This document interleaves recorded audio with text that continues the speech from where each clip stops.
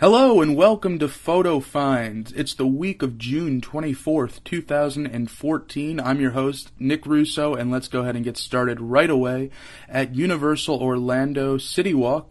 We're getting a look here at the Hot Dog Hall of Fame. It's not open yet, but if you can see what I'm seeing, it looks like it's about to any day. And guess what? It is. Universal has promised that the Hot Dog Hall of Fame will open by the end of June.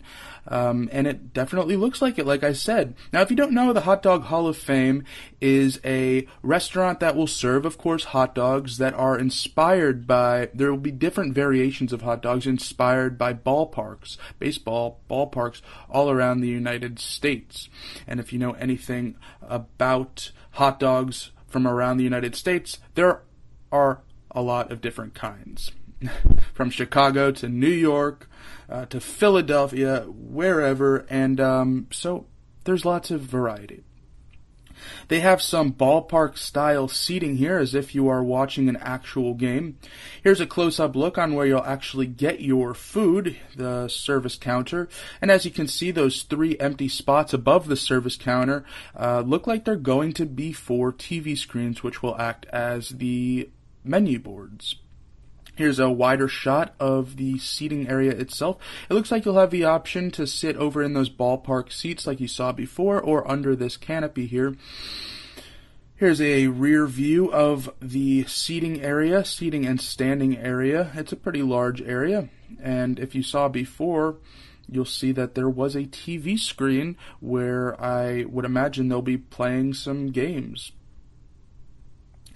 The seating areas also have plenty of speakers, so you'll get surround sound when they are playing baseball games in the area. Alright, now, before we leave CityWalk, I just wanted to leave this area of CityWalk. I wanted to get a look at this nightclub area during the day. Now, if you've ever been up here, you'll know, and as you can see in this picture, this area is very, very desolate during the afternoons. Not much at all goes on around in this area until the sun goes down and these nightclubs open up. They are, of course, closed until sundown, sunset.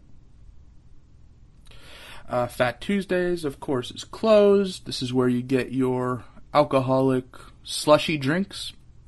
I think this opens up around 4 or 5. And what we're here to see mainly is the Vivo Italian Kitchen. Now we're going to get a look first here at the front, and then we're going to move on to the outside seating. But first, before we head on in, just a look up at the construction walls. They're still up for Cowfish, which is going to be above the Vivo Italian Kitchen. And I would imagine we're going to get a look at Cowfish in either next week or the following week.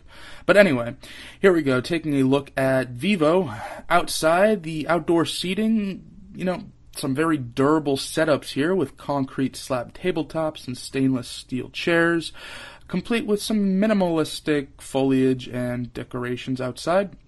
We're going to go on and step inside and take a look at the main dining room here.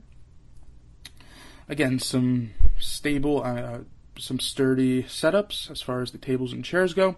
Here's a look at the bar. There's a ton of alcohol on that bar, a lot of wine up top, and plenty of liquor dispersed throughout the middle, and the beer. We'll get a look at the beer selection, tap and bottle, in just a minute here. I wanted to point out these cage-like structures around the booths.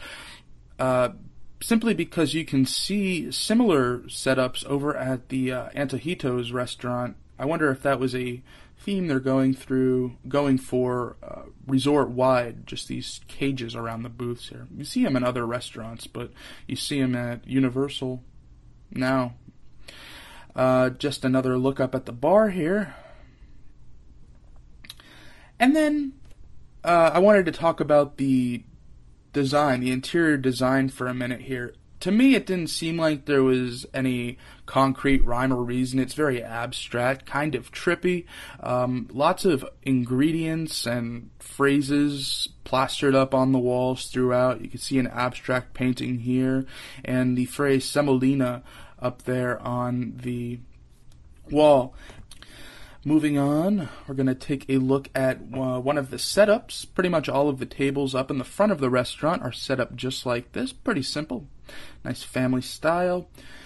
The kitchen, as you can see, is open view, so you can see the cooks cooking just as you would in a macaroni grill or something like that. Here's a look at the back section of the restaurant. Now, up front, let's talk about this for a second. Up front, the atmosphere seems like it's more open, more family, more casual, and the bar up front has a lot more liquor than the bar does in the back, and we'll get a look at the bar in the back in just a second. But this is the back area, and it's more sit down, more formal, it seemed like. Here's another look at the open concept kitchen and some seating up there on the kitchen itself.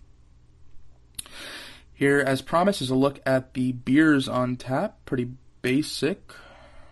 They have two, I believe those are Italian beers, Stella and Peroni. And then, of course, your Blue Moon, Sam Adams, and Bud Light. Here's a look at some of the bottled beers and wines refrigerated underneath the bar. Here's a look at some architecture up at the front of the restaurant. This is right next to the bar. A look at the hostess and host stand. Pretty simple. And a close-up view on some of the lighting. The lighting actually kind of reflects those cages that you see around the booth seating. And over to the right of your screen, too, there's some consistency with the light fixtures and the structures over by the booth seating. Over to the right of the restaurant, they have this little nook area with some hybrid booth/chair seating. Here's that open concept kitchen once again, and from this angle you can see the back, more formal sit-down area as well. This kind of just gives you a nice view of the entire place. Here's that back bar that I was talking about before. This one doesn't seem to be focused on hard liquor as much as it does on beer and wine. And there's back dining room. This is, like I said, is quieter, more formal, and larger tables back here as well, larger booths. It looks like you could probably fit 6 or 7 people. The ones up front fit about 4, maybe 5. Some plates and more design elements up on this back wall here. And one last shot of charcuterie. And this long table back here is more for, obviously, larger parties. This table looked like it could fit about 10 people there. Outside, of course, they have their sign indicating that Vivo is in fact open for those guests that aren't aware of its presence.